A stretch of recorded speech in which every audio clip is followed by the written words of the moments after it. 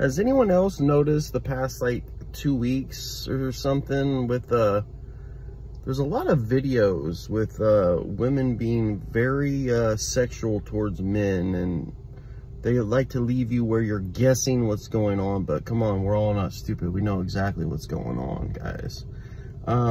Did YouTube change their policies or something? Like, because literally the shorts are crammed full of these like females, and it's like the same 10 females doing it. It's just like the algorithm is just stuffed with tits and vagina now. It's like, guys, come on. Really? I mean, you can go on Pornhub for that.